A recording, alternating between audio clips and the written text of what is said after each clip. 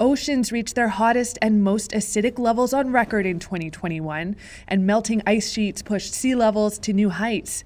That's according to a report from the World Meteorological Organization.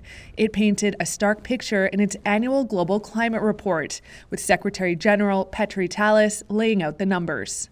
It used to be about 2 millimeters per year 20 years ago, but recently we have seen 4.5 millimeters per year sea level rise, which is a record so far.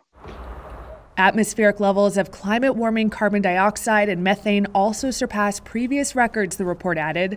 And with last year's global average temperature 1.11 degrees Celsius above the pre-industrial average, the world is inching closer to the 1.5 degree threshold. That's where the effects from warming are expected to become drastic, warns UN Special Advisor Selwyn Hart. Without much greater action and much greater ambition, much greater urgency, we are about to lose the narrow window of opportunity to keep the 1.5 degree goal of the Paris Agreement alive. UN Chief Antonio Guterres called the report a failure of humanity. The latest UN climate assessment warns humanity must drastically cut greenhouse gas emissions.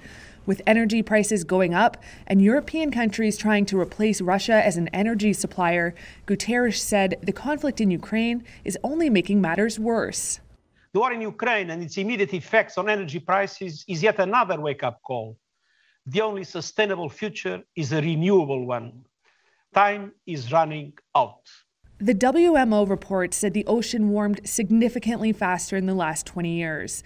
That trend is not expected to end anytime soon, and the organization warned the impacts of that change could take centuries or even millennia to reverse.